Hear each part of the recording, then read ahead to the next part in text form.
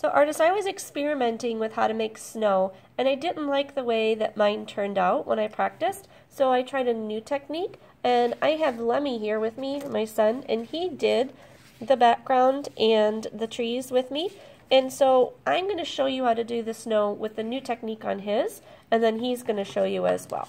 So instead of the technique that I practice, I actually have some watered down tempera paint, and we're going to use a toothbrush. And this is going to be messy, so we have to be careful. We have to make sure that we have our painting on a placemat.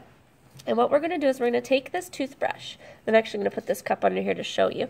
And what we're going to do is we're going to hold the toothbrush with one hand, and then our other fingers are going to flick that paint onto our paper to give us some snow. So I'm going to show you real quick. We're going to hold and flick. So I'm going to pause it so that Lemmy can try as well. So remember, you hold the toothbrush with one hand, and then you flick with the other, and when you flick, you want to make sure that it's aimed towards your paper. And I would say try not to get too much snow. You want it to just look like those tiny little snowflakes. Good. And then once you're done with your snowflakes, this is going to go on the drying rack to dry. Okay, artists, our next step is to draw a polar bear, and the polar bear is going to be drawn on a piece of white paper, and we're going to be cutting this polar bear out and putting it on our landscape. Now, if you want to do more than one polar bear, that's fine. Just keep in mind that these are going to get cut out and glued onto our Northern Lights background. So I've given you a how to draw a polar bear in 8 easy steps handout. And it basically walks you through. It says start by drawing the head. Now remember that these are going to get cut out, so you don't want a really tiny polar bear. So I'm going to start here. It says step 2, next draw the snout and the ears. Step 3, draw the eyes, nose, and other details.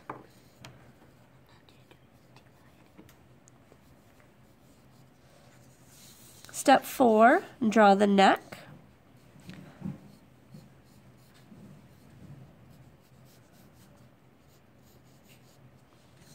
Step 5, draw the back of the body.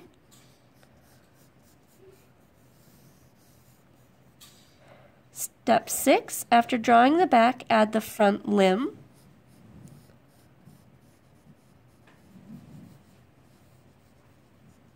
You can erase as many times as you need to. Step 7, next, draw the leg.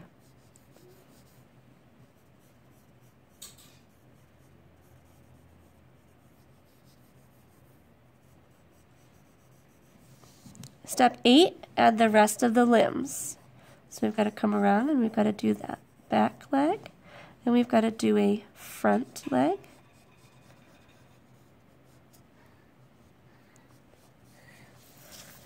Your polar bear is finished. Okay, so if you're not satisfied with it, you can go back in. I know that the polar bear's nose is usually going to be a dark color. If you want to fix the ears, you can fix the ears. If you want to add some dark areas inside of the ears, you can.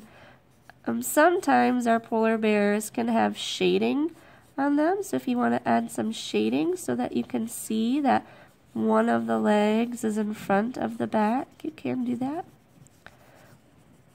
When you're satisfied with your polar bear, you're going to cut it out.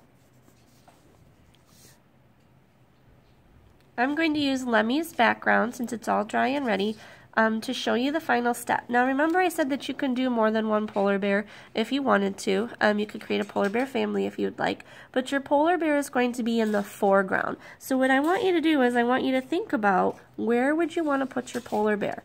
Your polar bear needs to have its feet below the horizon line though.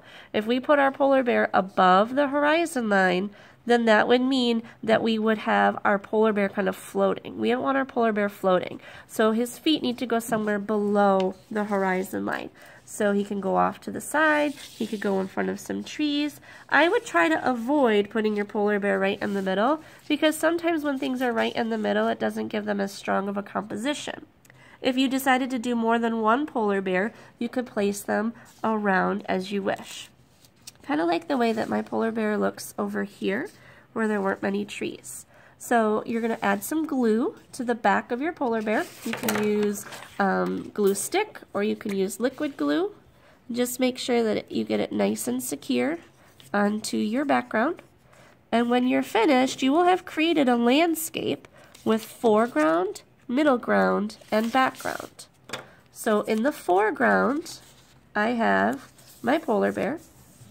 In the middle ground, I have the silhouettes of the trees and the horizon line. And in the background, I have the Aurora Borealis or Northern Lights sky.